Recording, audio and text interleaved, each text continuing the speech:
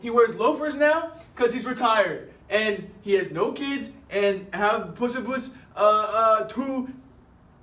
They're not together anymore. He goes to a furious divorce.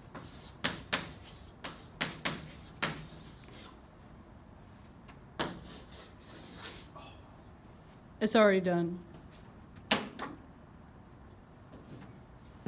Now, this takes place during the events of The Martian, starring Matt Damon.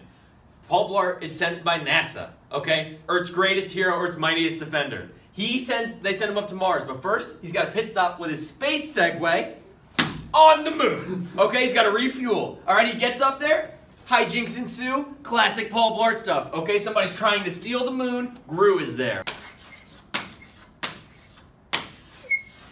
It's already done.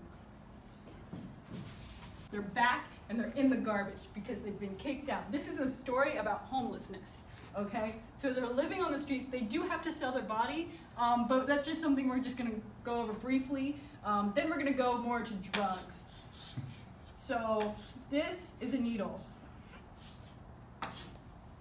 full of heroin.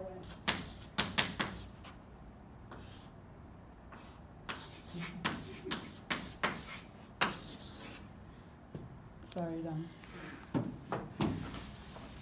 The bill corporation has all these bills due and no one's paying them. It's nothing to do with the first two. All this to God, but Quentin Tarantino's directed it, so it's good. Basically, your favorite superhero film. He's back in action. There is like a side story about Dash and Elastigirl's relationship. It does get a little inappropriate. The internet stuff about Mr. Incredible has kind of gotten to his head.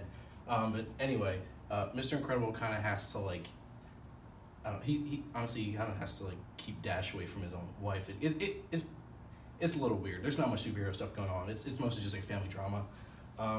Yeah, it's incredibly inappropriate. No. No.